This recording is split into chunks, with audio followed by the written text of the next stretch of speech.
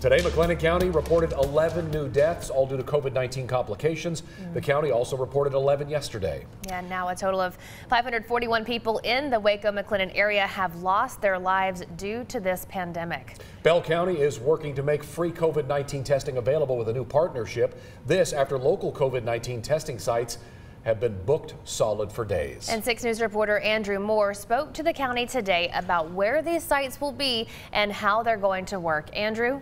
If you need a COVID-19 test right now, it's likely you'll have to wait several days for an opening and several more days to get the results. And if you need to get back to work or get a kid tested for school, that can be a problem. So starting tomorrow, Bell County will have 2 weeks of testing services provided for free. Bell County has now contracted BioIQ to provide the mobile clinic. It will move every day between 10 different locations and will be available from 10 a.m. to 6 p.m.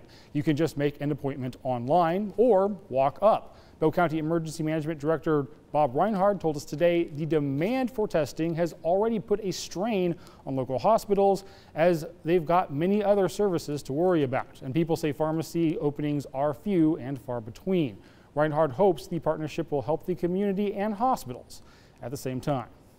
We're trying to put options out in the community for people to be able to explore. Just as importantly, again, it takes the strain off of our medical providers, allows them to focus better on people that are coming in that are actually injured or sick.